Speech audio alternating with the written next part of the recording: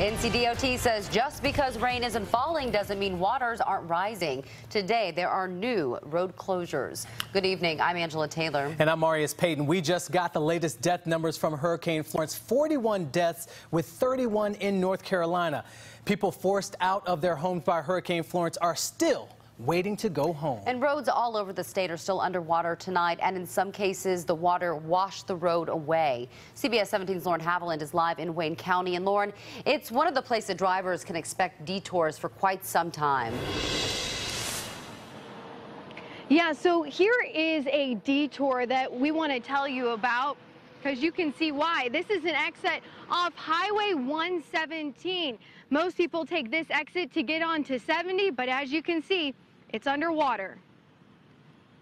Even though Florence is gone, the storm continues to make an impact. Eventually, we will recover from this. Many roads in Wayne County still closed, causing detours and traffic jams for drivers. An hour and a half just to make a 5-mile drive. A number of secondary roads and highways are covered in water.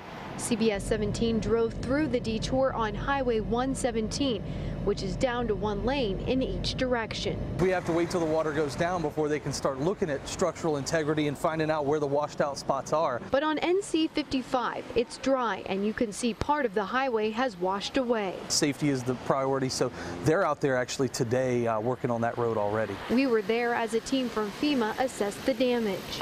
County officials tell me it's important to note the process is going to take time. The rebuilding period takes months after the storm. I mean, there's still people from Hurricane Matthew that are still trying to rebuild their lives.